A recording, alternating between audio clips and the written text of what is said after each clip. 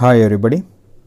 In this video I would like to explain the concept of procedural steps for getting impedance diagram from single line diagram.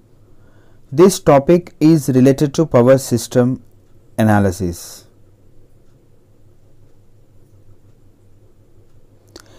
At the end of this video we will be able to explain the concept of what is single line diagram, what is impedance diagram, and explain the concept of procedure steps for getting impedance diagram from single line diagram. Before going to the topic, first of all I would give a simple note on single line diagram and impedance diagram. At first, regarding the single line diagram, it is a symbolic representation of a three-phase electric power system. It is also called as one line diagram. Observe this diagram. This is the entire three-phase power system. For the power system, we are having the generating unit, transmission and distribution section, and then to the consumer premises. Whatever the power generated at the generating station is transferred through the transmission and distribution network to the consumer premises, and this entire network is called as a three-phase network. This one is called as three-phase power system, and I am represented this three-phase power system into a single line diagram, that is a symbolic representation, that is like this fashion. This one is the generator, and this one is the feeder, and this is the transformer, and it is connected to the load. Whatever the power generating at the generating station is transferred to the consumer premises through a large amount of network called as transmission and distribution network. The elements present in the system, in this three-phase power system, that will be represented by the consideration of equivalent symbols. For the generating unit, I am simply represented here by this symbol, and the transmission and distribution network, a transformer, and then to the load. For your clear understanding, I am placing these two diagrams here.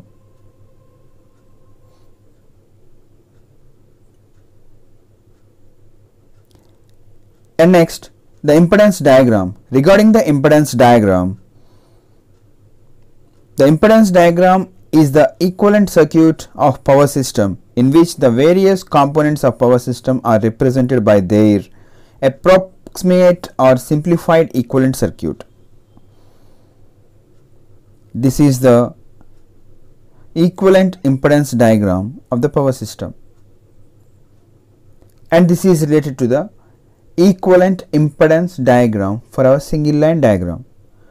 First of all, what I am saying here is that single line diagram we are obtained for the three-phase power system, and from that single line diagram we have to be obtained this equivalent impedance diagram.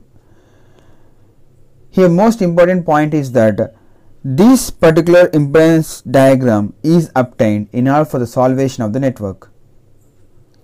Here this will be obtained by simply the equivalent circuit of each and every particular parameter or the element which is present in our power system.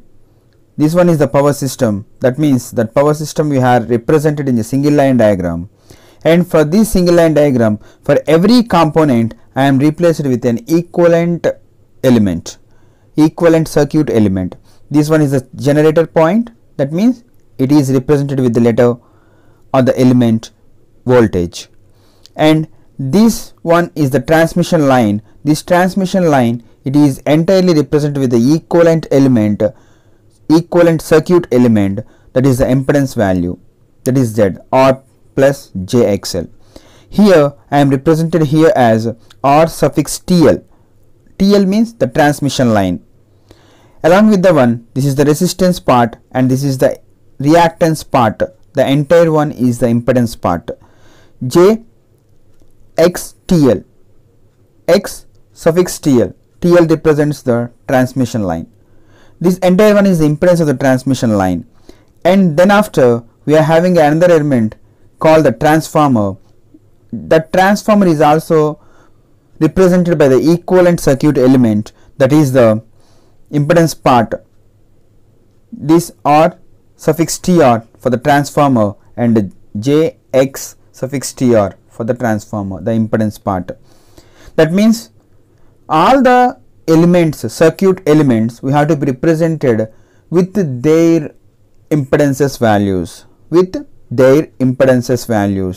Then after we are having the load, and that load is represented here as PL plus JQL. PL plus JQL. PL represents the active power at the load plus JQL. QL represents the reactive power at the load.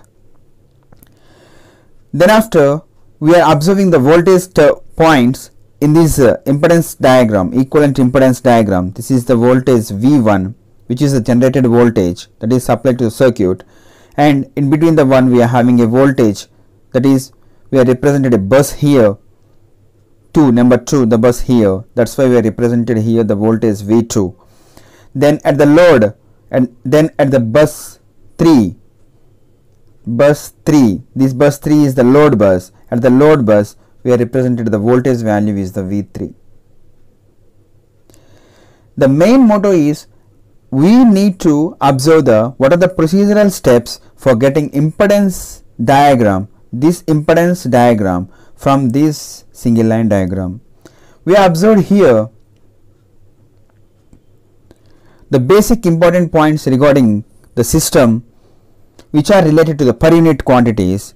The base values of 4 quantities, that is voltage, power, current and impedances. Of these 4 quantities, selection of base values for any 2 of them determines the base values of the remaining 2. Then after you need to obtain the per unit quantities. The general expression for the per unit quantities, per unit quantity is equal to actual quantity by base quantity. I am going to the procedural steps.